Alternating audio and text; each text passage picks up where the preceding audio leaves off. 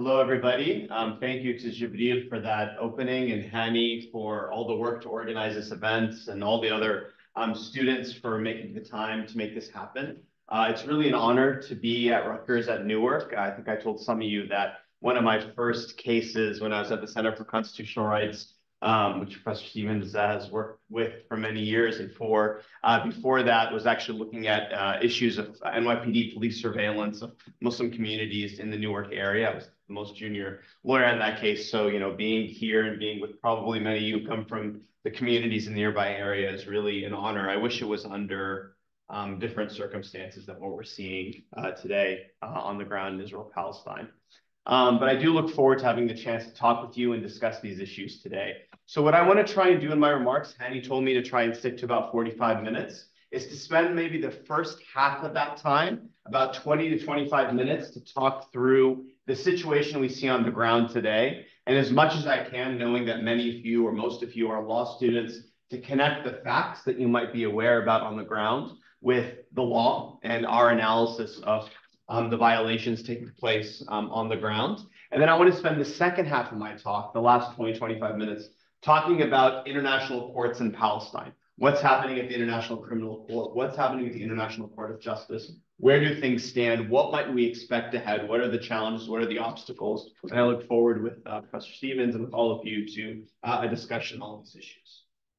Let me start, and again, Jibril, I think, started us off in the right place by saying that we are facing a level of bloodshed and repression that's unprecedented in the modern history of Israel-Palestine.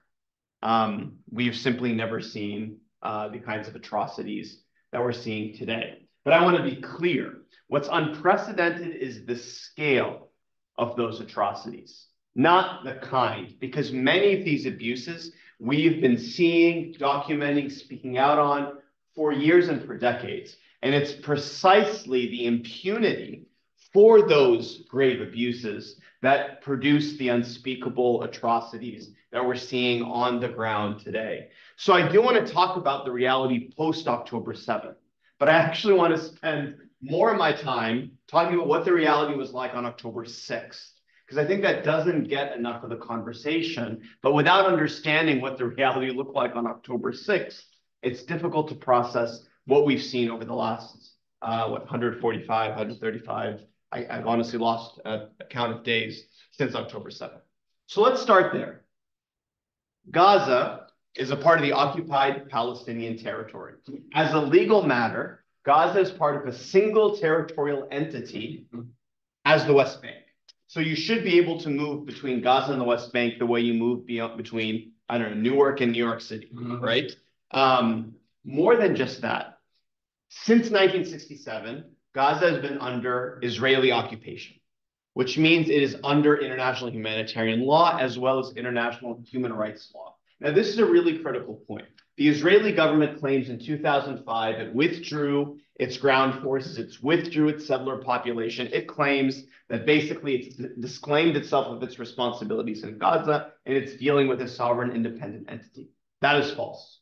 Israel, since 2005, has maintained control over the movement of people and goods. We can talk about Egypt and Rafah later in the presentation. It controls the airspace, the access to the sea. It controls the infrastructure that Gaza relies upon. So that's electricity, internet, water. I mean, we've seen all of this since October 7th. It controls the access to natural resources. It controls the population registry that's responsible for issuing Palestinian ID cards that you need to move. So virtually all aspects of fundamental everyday life remain under the control of the Israeli government. Since 2007, the Israeli government has imposed a generalized closure of Gaza. What that means is there's a policy that there's a generalized ban on movement. This is before October 7th. Nobody in, nobody out, unless you fall within a narrow band of humanitarian exemptions. Now, I want to make this point clear. This is not a security-based policy factually. This is a generalized ban. So even if somebody somehow, let's say, qualifies to leave Gaza to take a life-saving procedure in Jerusalem, if that same person 1 week later wants to travel for a work conference or, God forbid, to go on vacation, they're forbidden from doing so, not because Israel's determined them to be a threat, but because their policy is nobody in, nobody out, unless you fit within those humanitarian exemptions. That's not just a policy about movement of people. It also applies to the movement of goods. There is sweeping restrictions on the movement into and out of Gaza, exports and imports of goods, even to the occupied West Bank, which is part of that same territory. As a result, before October 7th, 80% of Gaza's population relied on humanitarian aid, and the majority of people spent about half the day without electricity, okay? So 16 years of closure, right? And that has persisted since 2007. 57 years of occupation, right? And that's an occupation characterized by systematic human rights abuses, not just the closure, not just the killings, but the kind of regular everyday repression that Palestinians in Gaza face. Even, for example, in 2018, 2019, when they went to protest against the closure, against the denial of their right of return on the fences separating Gaza and Israel, and they were gunned down. Scores of Palestinians killed for protesting. In addition, the majority of Gaza's population are themselves refugees who were expelled or forced to flee their homes in 1948 in the events that led to the creation of the Israeli state that Palestinians refer to as the Nakba. Okay, so on October 6th, you had 75 years for the majority of the population as refugees, 56, 57 years of occupation, 16 years of basically treating Gaza like an open air prison. Okay, but that's not even the end of it. So as Penny mentioned in my introduction, Human Rights Watch in 2021 released a report. That report looked systematically at how the Israeli government treats Palestinians. So we did 2 years, we did case studies across the occupied Palestinian territory in Israel proper, comparing the treatment of Palestinian communities with Jewish Israeli communities, Gaza, West Bank, East Jerusalem, Israel proper. We looked at 30 years of Human Rights Watch's research. We compiled the trends. We looked at the data. We looked at the work of our partners. We looked at statements and justifications by the Knesset, by the Israeli government. We documented in methodical detail how Israel treats Palestinians. Once we did so, we then applied the law. Okay, so again, for those who are not lawyers in the room or haven't taken human rights law, there is a prohibition under international law against severe discriminatory repression. The term, the legal term, is apartheid. So while that term was coined in relation to specific events in Southern Africa, international treaties, including the International Covenant on the Elimination of Racial Discrimination, define apartheid as a universal legal term. Indeed, the prohibition against apartheid has the status of a jus cogens norm. It is the highest level of prohibition under international law. In addition, apartheid is a crime against humanity, set out not only in its own convention, ratified by dozens of states from the 1970s, but it is one of the 11 crimes against humanity set out under the Rome Statute to the International Criminal Court. Again, for the non-lawyers in the room, for those 1Ls who just finished criminal law or whatever, you'll know that crimes generally have core elements. In the case of apartheid, it's no different. There's usually an act, an intent, a mental state, and there's a context. With apartheid, you have those three elements. So the intent requirement is an intent to maintain a regime of domination by one group of people, one racial group of people over another. The act requirement are what is known as inhumane acts, which are particularly severe abuses, things like forcible transfer, mass land expropriation, etc. And the third requirement is the context. And that context is systematic oppression by one group of people, one racial group of people over another. Right? So intent to dominate, systematic oppression, inhumane acts.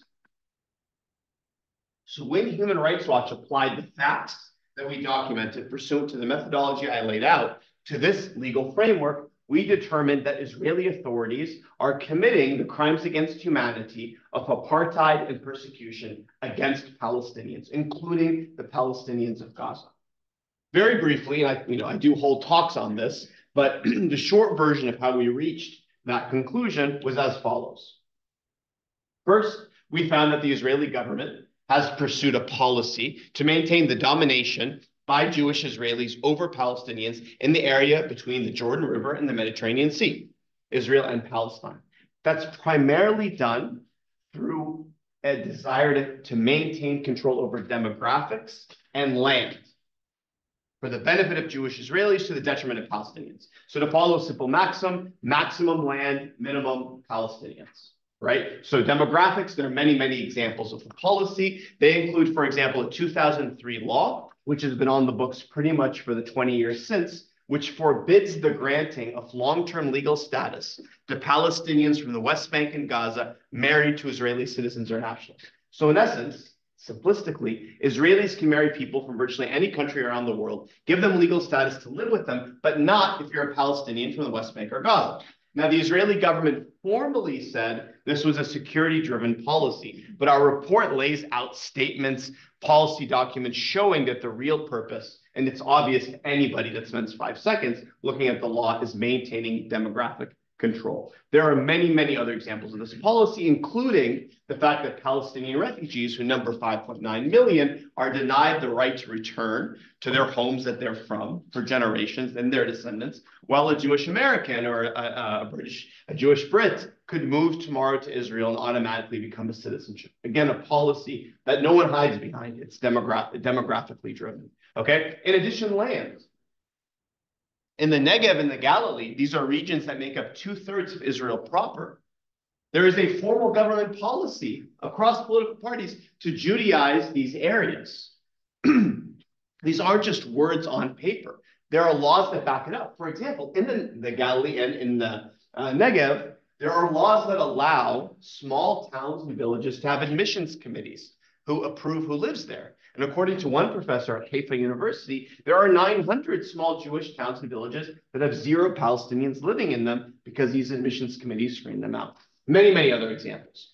In Jerusalem, which includes occupied East Jerusalem and West Jerusalem, the government policy, it's quoted in our report, is to maximize the number of Jewish Israelis in the municipality. They even set target demographic ratios. It was ideally 70-30. They readjusted to 60-40 based on, and there are policies to back that up. Similarly, in the West Bank, very explicit decades of government policy documents saying that the goal is to grow the settlements and confine Palestinians to enclaves. Gaza fits in this paradigm as well. The Palestinian human rights organization Al Mizan released a report in 2021 called the Gaza Bantustan, where they explain, in essence, how Gaza fits into the apartheid framework.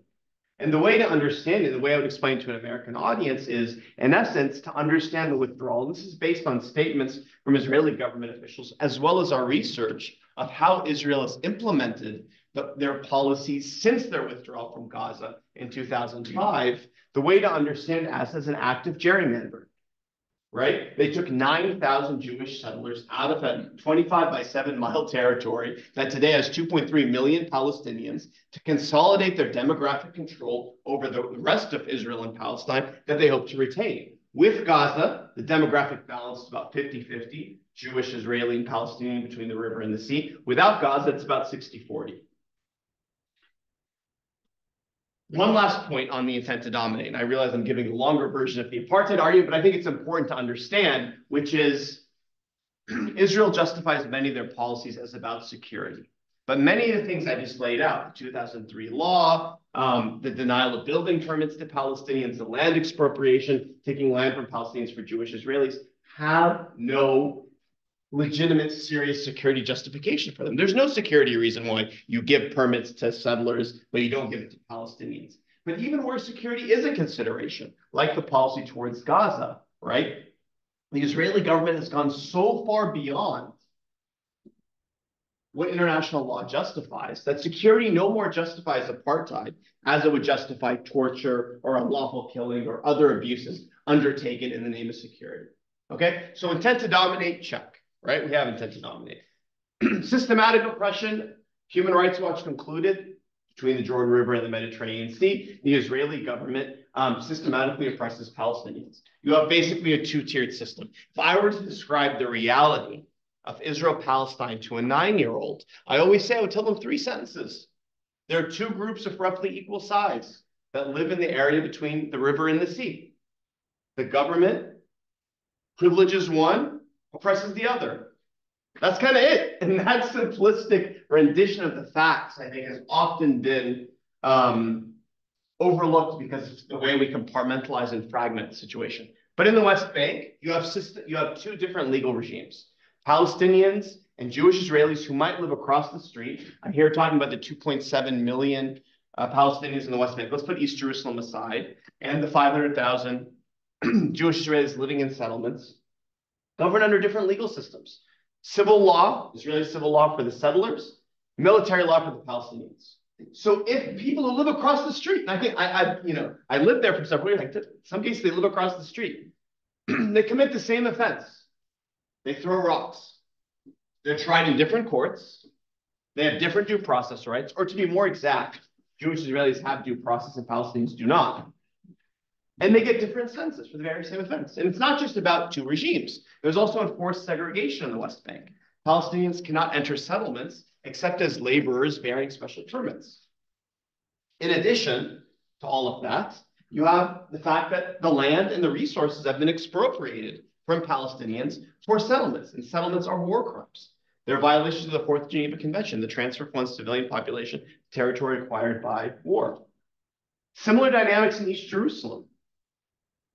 To give you an example, if a Jewish Israeli Jerusalemite comes to study at Rutgers, and a Palestinian Jerusalemite comes to study at Rutgers, the Palestinian, by the way, is stateless, even though they might go back 2,000 years from Jerusalem. They only have residency status. The Jewish Israeli is a citizen. The Jewish Israeli can go back to Jerusalem knowing that their legal status is 100% secure. But the Palestinian status is not. They could lose their legal right to reside in the country they're from, because if the Israeli government determines they don't maintain a connection to Jerusalem. Gaza, I don't think I need to explain to this audience the systematic oppression of Palestinians in Gaza. We'll get to that later if you're not sure of it. And then even within Israel proper, to give you one example, in the Negev, or the Nakab, there are 35 Palestinian Bedouin communities, about 90,000 residents, which are not recognized by the Israeli government. They receive no services, their homes get demolished, they're basically unlawful in their very own homes. And this is within Israel's own border, and a kilometer or two away from Jewish Israeli communities. Systematic oppression, check, right? The final element of the crime is inhumane acts. And Human Rights Watch concluded that there are 5 clusters of inhumane acts that the Israeli government has taken against Palestinians. There might be many, many others. This wasn't meant to be an exhaustive list, but these are the 5 we focused on. One is the movement restrictions. I already mentioned the closure of Gaza, but even in the West Bank, before October 7th, more than 600 checkpoints and other closure obstacles that can turn a routine commute to school, to work, into an hours-long humiliating ordeal. Palestinians in the West Bank also need permits to enter parts of the West Bank. So probably while many of you in the audience could, probably most of you, except the Palestinians and maybe me, could get on a plane and fly to Ben Gurion Airport and go to East Jerusalem and enter the Old City, a Palestinian who might live 3 kilometers away on the other side of the wall can't do it without a very difficult to obtain permits. Plus, you have the separation barrier, largely built on Palestinian land, which the International Court of Justice 20 years ago said was unlawful. The movement restrictions are an inhumane act. Second inhumane act we document is the land expropriation. 1/3 of the West Bank, 1/3 of East Jerusalem, through a variety of different legal tools, which are explained in our report, have been expropriated from Palestinians and given to settlements which are unlawful. They've reduced the West Bank to 165 disconnected territorial islands, in essence. Bantustanism, enclaves, whatever term you prefer. The land expropriation is an inhumane act. Third, inhumane act, forcible transfer. It is virtually impossible for a Palestinian to get a building permit in the majority of the West Bank under Israel's exclusive control, as well as in East Jerusalem. Between 2016 and 2018, according to Israeli government data, the Israeli government issued 100 times more demolition orders than building permits for Palestinians in the majority of the West Bank under its exclusive control, known as Area C. While settlements continue to grow every year, it seems, at more and more of a rate. So what happens? Palestinians get married, they have children, they want to build, They build, their homes get demolished. Every year, the Israeli government raises hundreds of Palestinian homes, businesses, and schools. The coercive policies amount to forcible transfer. They force Palestinians out of their homes. That's home demolitions only allowed in occupied territory for exigent military reasons. Not having a permit, when you don't give permits, it doesn't count. It's unlawful. It's forcible transfer. It's an inhumane act. The last two I'll say very briefly. One is the denial of residency and legal nationality to Palestinians, including in the occupied territory, some of whom weren't there when the occupation began or were abroad for too long in the first early years of the occupation, the first 30 years of the occupation, and lost their legal right to live in the place that they're from. I mentioned the refugees from 1948 as well. And finally, the denial of basic civil rights to Palestinians in the occupied territory, right? So Palestinians have lived under draconian military law for 57 years. This gathering, we were meeting like this in Ramallah, more than 10 people without a permit from the army would be grounds for a 10-year jail sentence under Israeli military law. Being a member of an unlawful association, which they've applied to human rights organizations, political organizations, virtually every major political movement would be unlawful in grounds as well for a prolonged jail sentence. I spent a lot of time on apartheid, but the reason I wanted to do that, getting back to like the thrust of our talk, is on October 6th, Palestinians were victims of war crimes and crimes against humanity. So let's talk about October 7th and the last 6 months. I want to start by saying that on October 7th, Hamas, Islamic Jihad, and Palestinian armed groups carried out attacks in southern Israel. Those attacks included the commission of war crimes, the deliberate killing of civilians, the taking of civilians hostages. These are war crimes that have no justification. Nothing can justify directly targeting civilians. Nothing can justify taking civilians as hostages. At the same time, nothing can justify what the Israeli government has done in response. They immediately cut basic services, electricity, water, food, fuel to Gaza. That is textbook collective punishment. That is a war crime under international law, punishing the entire civilian population for the acts of some individuals on October 7th. The Israeli government has also obstructed the entry of aid. They've been doing so for 6 months. That is a war crime. You're allowed as the occupier to monitor, but not to obstruct the entry of aid. The Israeli government, as Human Rights Watch has documented, has also used starvation as a weapon of war, right? They've weaponized food. It's not just the blocking of aid. It's not just the sealing of their crossings. It's not just the blocking of services. They've also apparently destroyed, as we've documented with satellite imagery, agricultural lands in Gaza. They've also destroyed objects necessary for human survival, apparently deliberately: water infrastructure, bakeries, wheat mills, etc. All of this amounts to the war crime of starvation as a weapon of war. In addition, of course, we have the airstrikes. Human Rights Watch and other human rights groups have documented unlawful airstrikes. The Israeli government has struck hospitals, schools, UN facilities, you name it. They've used heavy-duty bombs in one of the most densely populated areas on Earth, an open-air prison. Even though 83 countries, including this country, have signed a declaration not to use heavy-duty bombs and heavy artillery in densely populated areas, they've unlawfully used white phosphorus in densely populated Gaza, as we've documented. The Israeli government has turned entire large parts of Gaza into rubble. They've destroyed the majority of homes, of universities, of hospitals, of schools. Name it, the majority of it has been destroyed. And again, I know you all know the facts, so I won't spend too much time going into it. In addition, the majority of Gaza's population has been displaced, many multiple times over. These evacuation orders issued by the Israeli government are unlawful because there's no safe place to go in Gaza and no reliably secure way to get anywhere. There is increasing evidence that the Israeli government is making large parts of Gaza, northern Gaza included, unlivable. Forcible displacement is a war crime under international law. The situation isn't just limited to Gaza, right? In the West Bank, my colleagues stood up in Geneva and the Human Rights Council on October 3rd and said we're seeing unprecedented violence against Palestinians in the West Bank. That has gotten multiple times worse in the West Bank. More Palestinians were killed between October 7th and the end of December 2023 than in any year since the UN began systematically recording fatalities of Palestinians.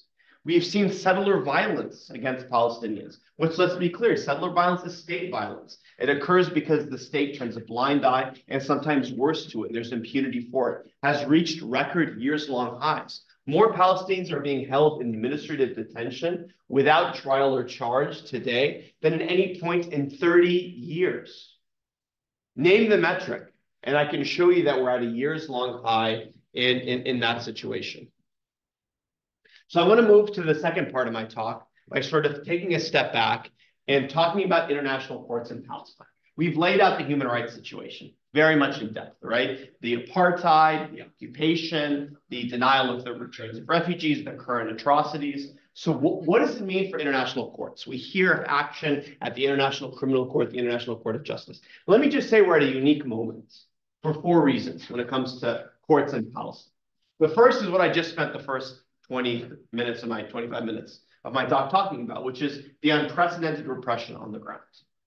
But the second reason why we're in a unique moment is because of what's happened in Russia and Ukraine, where we've seen the West rally around the rules-based international order. That's the term they've used. Let's defend international law. Let's defend international courts. Let's ensure accountability for grave abuses.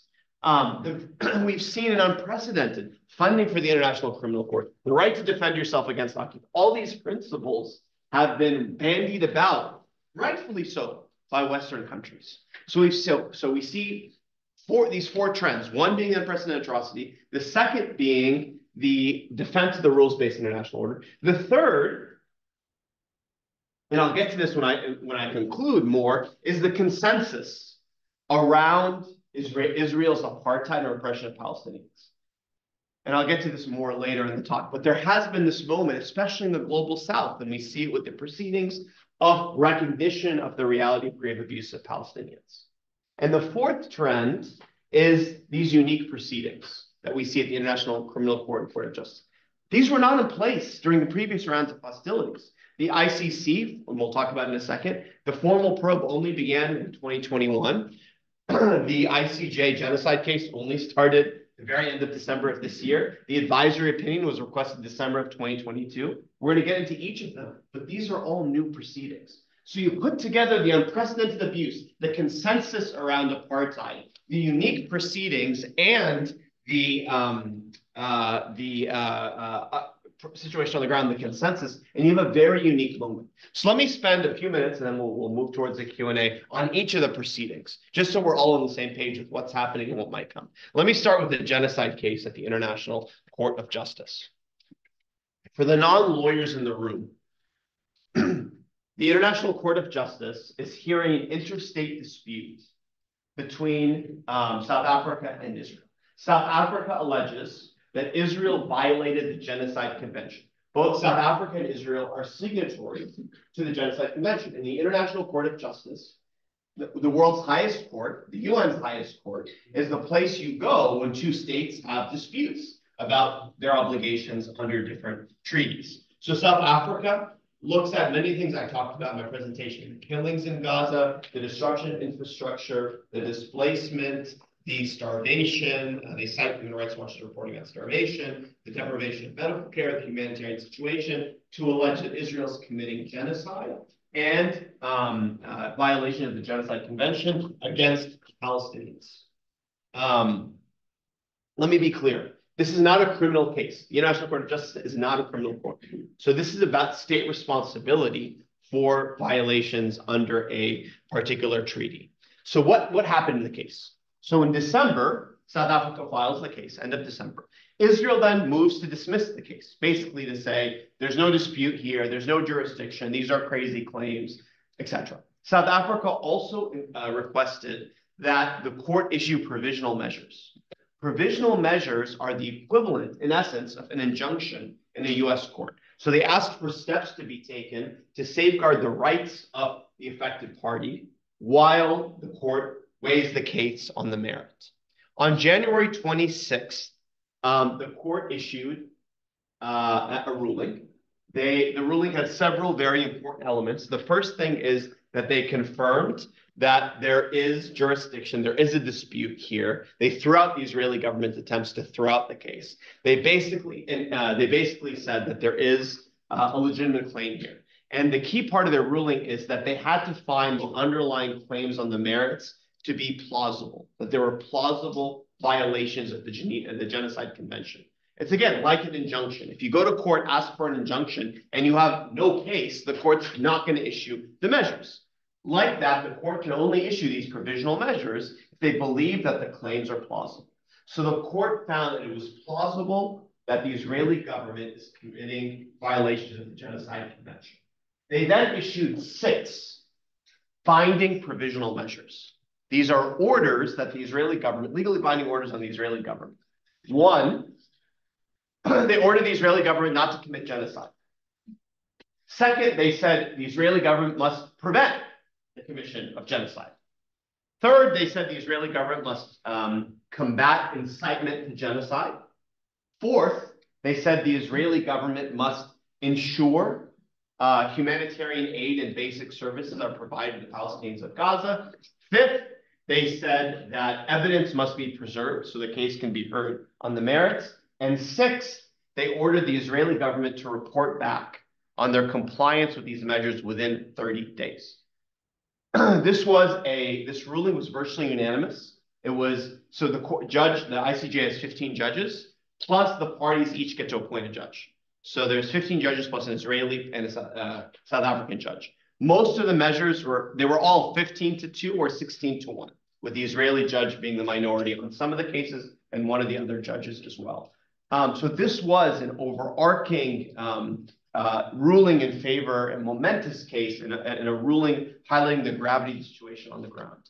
The 30-day mark for Israel to comply was this Monday. Human Rights Watch released a report on Monday saying that the Israeli government is not complying with the International Court of Justice's order. Other human rights groups, Amnesty and others, have issued similar findings. We focused on the aid. The number of trucks going into Gaza has gone down from the 3 weeks before the ruling and the 3 weeks after. Less aid is getting to northern Gaza. Starvation is getting worse. There have been bombings of aid convoys. We could go on and on and on.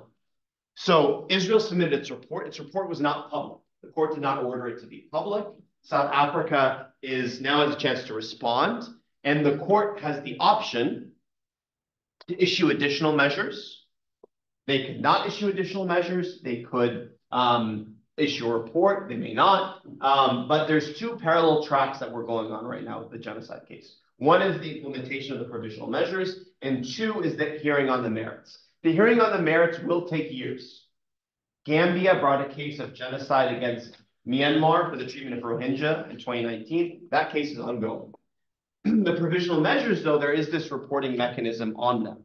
Let me be clear that in some ways the court's ruling on the provisional measures even went beyond what the court ordered when it came to Bosnia and the Bosnian genocide, right? Because if you guys remember, in 1993, the court had a request for provisional measures. The provisional measures were issued in 1995 via Srebrenica. So this court, in some ways, went even further in this particular case. There's a lot more we could say about the case, but I want to move on and wrap up with the last 2 proceedings. There's the second thing happening at the International Court of Justice, which is also momentous, but got significantly less attention, which is the International Court of Justice has been asked to issue an advisory opinion on the consequences of Israel's prolonged occupation. The UN General Assembly requested this in December of 2022, and it was it's only the 2nd time ever they've been asked to issue an advisory opinion on Israel-Palestine. The first one was about, as I said earlier, on the wall, on the separation barrier. That was issued in 2004. But this case goes much further because the question is much broader in its framing. What's the legal status and what are the consequences of Israel's prolonged occupation? In July, 57 states made submission, and interstate organizations made submissions, which are really important because states are kind of like parties in the court. So their submissions have a lot of weight. In October, states had follow-up briefs. And this past week, it only wrapped up on Monday, you had a number of states, I can't remember, I think it was 52 states, and 3 interstate organizations made presentations, oral arguments to the court about the underlying abuses in the case. The vast majority of them highlighted Israel's abuses and the importance of respect and integrity for international law. Let me take a minute to explain to you 3 or 4 substantive issues that the court could rule on and why it matters. The first substantive issue the court could rule on is the legality of the occupation itself, right? And again, for those of you, we could nerd out about whether or not occupations, the lawyers and human rights lawyers in the room, whether or not an occupation can be actually determined to be legal or not. It's a subject of some debate in the field. But let me just say there are several arguments that have been put forward, right? The first is that Israel's occupation of 1967 was an illegal use of force, that it didn't comply with the UN Charter regarding when you can engage in force against another state, which is, basically in self-defense. Some say it was never legal, even in 67. Some say maybe it was legal then, but a 57-year occupation is neither a proportionate or a necessary condition of self-defense. Others will say Israel has annexed the West Bank, either the de jure in the case of Jerusalem or de facto in the case of the rest of the West Bank, and that annexation is unlawful, right? And some people say de facto. We can say it's de facto annexed based on the duration of the occupation, statements by Israeli officials saying they intend to rule in perpetuity, the language used, etc. Annexation is a violation of international law. You can't annex occupied territory. Some argue that the occupation is illegal because you're violating the right of self-determination of the Palestinian people, and therefore the occupation is illegal. Because remember, an occupation is supposed to be about preserving the status quo, freezing things in place so the indigenous community can take the rules. There's also the argument that the occupation is going to become an illegal occupant because of the, they're supposed to be a trustee on the land, they're not, the duration, the systematic abuse. So the court could very well rule that the occupation is illegal.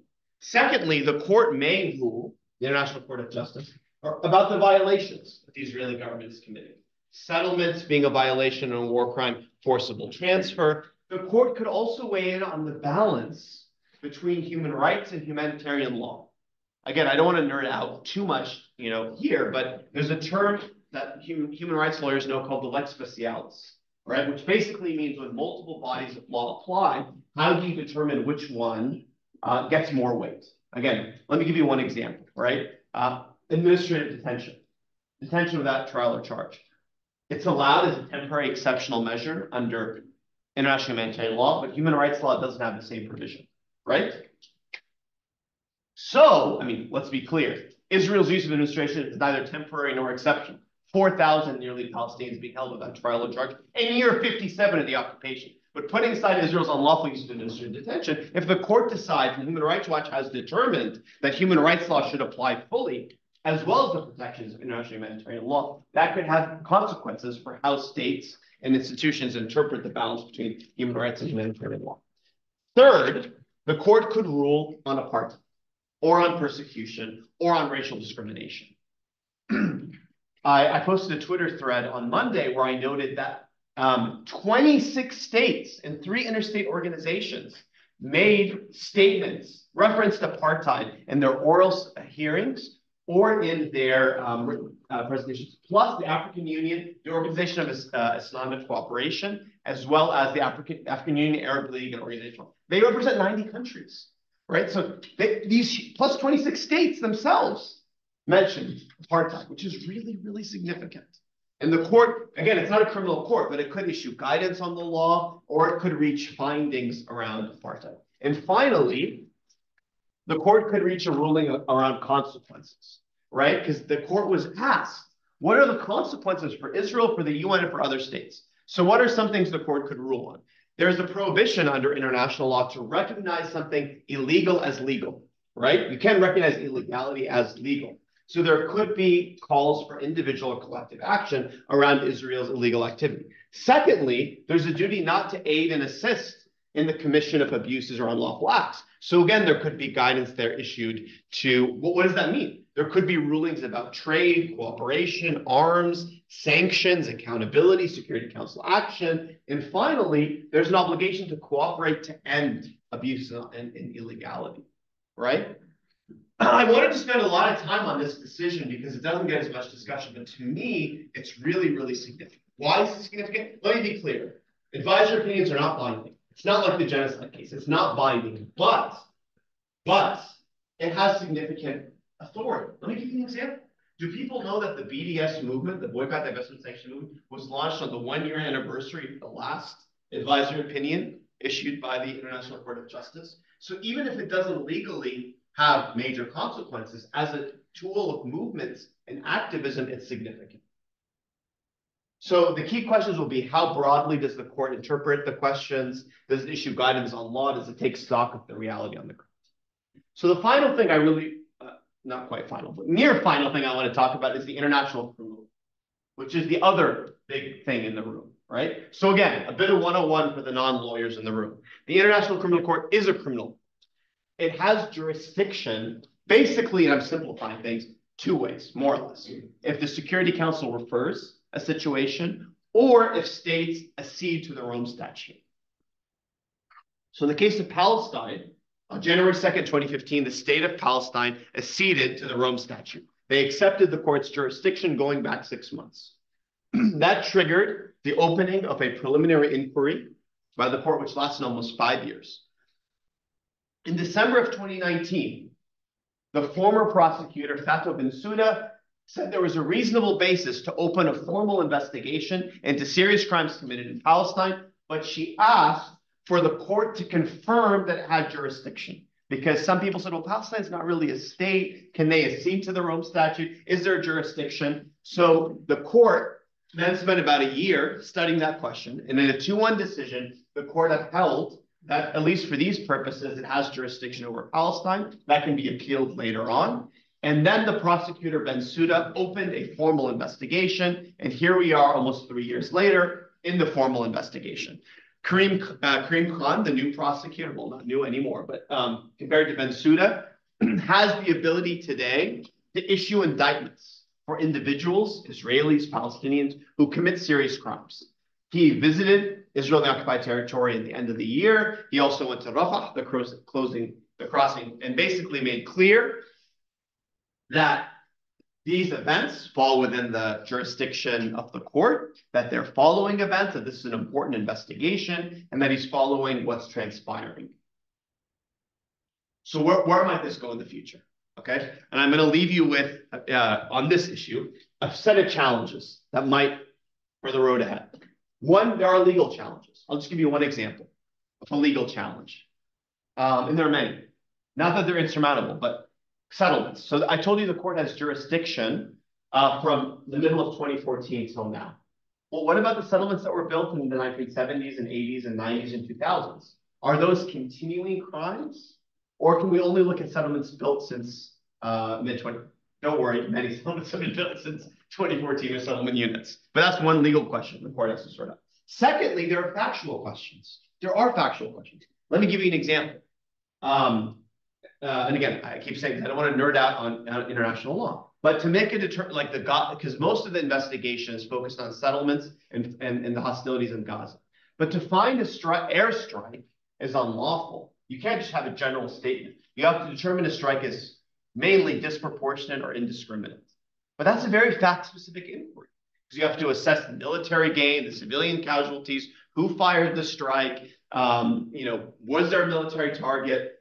How are we going to do that? Much less about what's happened the last 6 months, where there's very little information actually on each strike coming out. But imagine 2021 and all the other rounds of hostilities. And the ICC hasn't had access to Gaza to investigate. Third, there are still jurisdictional issues. Okay? The court has to find that the principle of complementarity has been met. Again, for the non-lawyers in the room, that means the ICC has to be a court of last resort. They only take cases if they determine that the local courts are unwilling or unable to investigate this. Now, for Human Rights Watch, it's a slam dunk. There's a whitewash when it comes to Israeli and Palestinian investigations of serious crimes, and therefore the ICC needs jurisdiction. But this prosecutor set a very low bar when it came to the UK investigating its own abuses in Iraq, and basically said, well, yeah, there's kind of courts, and they looked at one or two things. So will the court set a very low bar here? It's a real question. And the final obstacle, which is maybe the biggest obstacle, is the political pressures that are there. There were political dynamics around the election of this prosecutor. Will the prosecutor try and make a political decision? Let me indict one Israeli and one Palestinian. We've seen a precedent for it. In Afghanistan, this prosecutor, his jurisdiction was to look at all crimes in Afghanistan, but he issued a statement saying, I'm only looking at the Taliban. I'm not looking at crimes committed by Western powers, basically. Is there a risk of a political decision? So there's a lot at stake, but there's also a lot of challenges. So really where I want to wrap up, I don't know how I'm doing that time, Penny, but You're doing pretty good, actually. Okay. So where I really want to sort of wrap up my presentation is like, what does this all mean? Like, where do we go? What are we asking for, et cetera? So obviously, as a human rights organization, our primary focus is civilian protection, saving lives. So when we're doing meetings with governments, which we're doing all the time, we are saying, let aid in, stop unlawful attacks, release those unlawfully detained, whether they're Israeli hostages, civilians held hostage in Gaza, or Palestinians unlawfully held in Israel. So our number one, ask is always about civilian protection. But at the same time, we also try and acknowledge everything I've talked about for the last 45 minutes, right? One, you must recognize reality for what it is. We must address the root causes, right? Which is serial impunity, Israel's apartheid against Palestinians. And it starts with basic truths, right? A 57-year occupation is not temporary. Denying Palestinians their fundamental rights solely because of who they are, solely because they're Palestinian and not Jewish, is not simply a matter of an abusive occupation or an occupation gone wild. Third, a 30-plus year peace process will not on its own systematically dismantle a structure of repression. Fourth, democracy, as my good friend Haggai Al-Had, the former executive director of the Israeli human rights group B'Tselem puts it, democracy is the rule of the people, not the rule of one people over another. Fifth, a system methodically engineered to maintain the domination of one people over another, a single system, a daily reality of structural violence and repression is not a conflict between two equal parties. Right? We have to start with acknowledging these basic truths and recognizing the reality for it. Apartheid is not a hypothetical future scenario. It's a lived reality for Palestinians. Palestinians have been saying that for a long time. We have to start with acknowledging these truths. Secondly, or thirdly, there must be accountability for all. And again, I'm not going to belabor the point because we've talked about it at length, but there must be accountability. Perpetrators must be held to account. I can tell you, I've been to the prisons. I've been to many visits to Guantanamo. I've been to Egypt post-military coup. I spent time in Palestine. I've been kicked out of 4 countries. I can tell you this as a fact. When there is no accountability for abuses, the abuses will repeat and become even worse. It's a universal truth everywhere in the world. And finally, there must be an end to complicity in serious abuses. And that includes imposing an arms embargo on the Israeli government, evaluating complicity in all its forms, including the complicity of universities, including the complicity that we each face. We're Americans, many of us, or most of us, living in a country that is deeply complicit in these abuses. And so we have to start with evaluating that. And this brings me to really my last point, which is coming back to Rutgers and Newark, and all of you. And I've understood and heard a little bit about the climate on campus and some of the challenges that you have faced for speaking out.